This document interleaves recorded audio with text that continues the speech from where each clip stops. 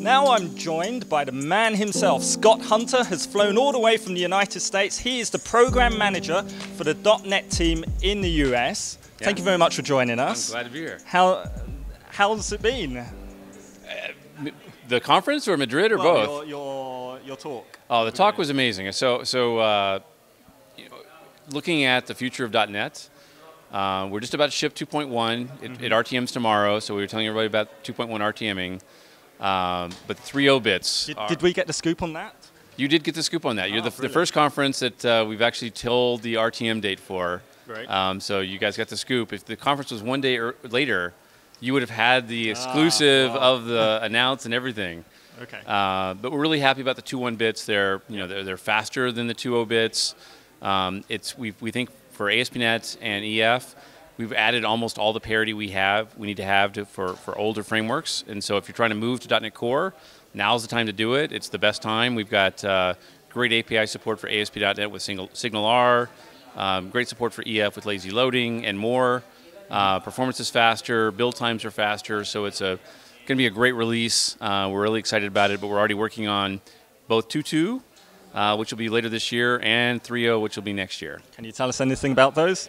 The biggest thing would be 3.0, which I talked about at the conference, was we're bringing desktop to .NET Core as well. So we've not had support for building anything other than web apps for the most part. You can build console and web, but our customers really asked. We did a poll, and the most requested feature was WPF. And so we're bringing WPF to Core, WinForms to Core, and we're bringing Entity Framework 6 to Core as well. So there's 3 big frameworks that'll be supported on Core in the future. And really excited about those, especially one of the demos I did was, for the first time ever, you can actually build a .NET application and compile it to a single exe, and it contains the framework and everything, so it requires nothing on the box. Historically, you'd build an app and say, well, I need .NET Framework 4.7.2 on the box. Yeah. Now you can say, here's the app, and it requires nothing to be on the box at all. So I think that's going to be, for desktop developers on .NET, that's going to be amazing, not requiring anything on the... I'll give you the example. Okay. Let's say you work in some organization, and the IT has got you on maybe Windows 7, and you're on .NET Framework 4.6.1. Well, that means that as a developer, you can't use the newest features. With this new feature, with .NET Core, you can actually use the latest features of .NET Core and not require your IT to install anything on the machines. So it's going to mean, for the first time ever, desktop developers are not hindered by what their OS is or what their IT has got installed on the machines. They can just build using the latest, greatest .NET features. So a lot of happy developers out there. I think so, yeah. So we saw you on stage with James Montemagno, yes, and you were demonstrating a live share as part of .NET 2.1. Can you tell us a little bit more about that? The live share feature is actually a Visual Studio feature, and it's an awesome feature. Basically, what it says is, let's say I'm developing and I want help. Well, what I might do today is I might grab my source code, go and paste it into a forum or a Slack channel somewhere on the internet and wait for a response. In this case, for the first time ever, I can just go invite any of my teammates in. So I've got, like David Fowler is one of the developers in Redmond.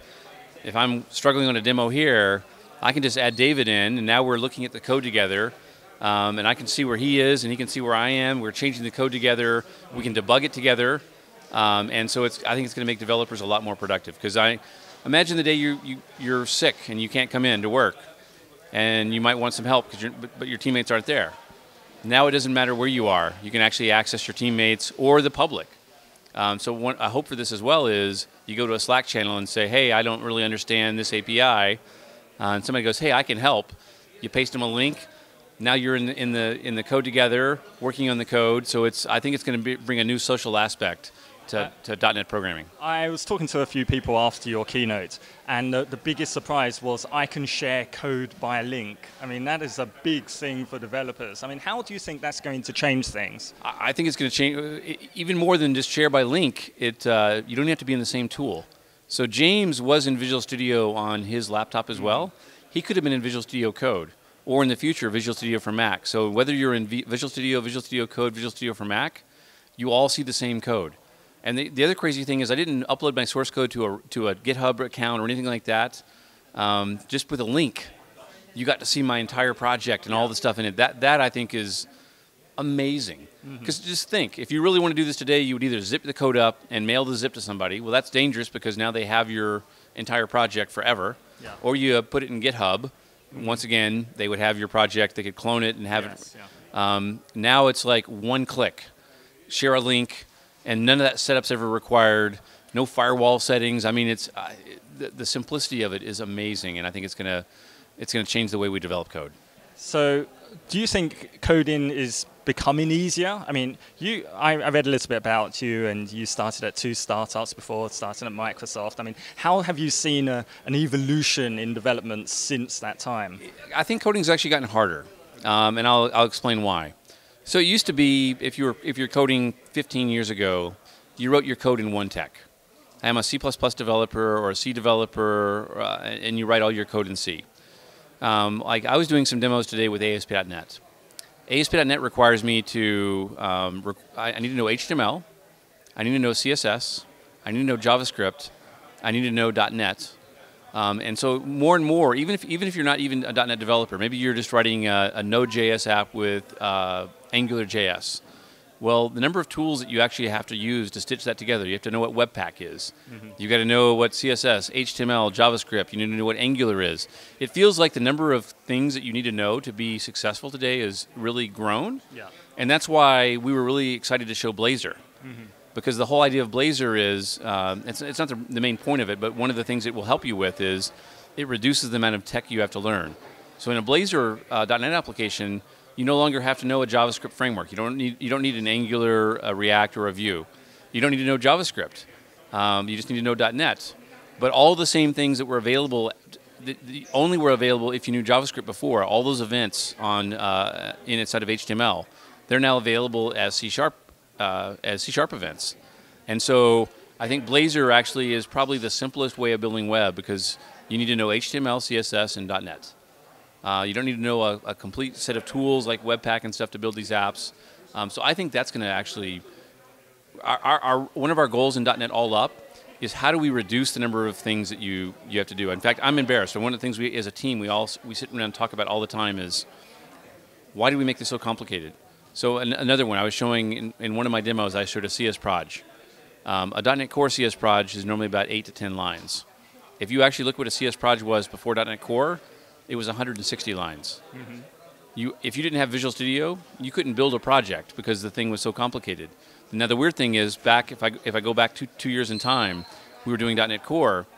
Some of the team was like, "There's nothing wrong with this. This is not too complicated. You have Visual Studio." We're like, "What if you don't? What if you're on a Notepad with a editor? I mean, a Notepad and a command line tool." Yeah. And so you sometimes even our own teams get so used to all the help this tool does for you that you forget how complicated the tech really is. And so as a .NET team all up, we're just trying to find ways to reduce the number of concepts, reduce the amount of things you have to know to get stuff done. So our whole job is honestly to make programming simpler, not harder. But we've all, as we've added more tech over the years, they've made it harder. And this is, I said, this is JavaScript, this is .NET, this is everywhere. But I think Blazor is going to be a step in making web programming for .NET easier than ever. Thank you very much. Thank you. I'm sure there will be a lot of happy developers out there, and so many people have been really looking forward to seeing you here. And thank you very much for coming to Spain to speak to us. I am glad to be here. Thank you very much. Thank you.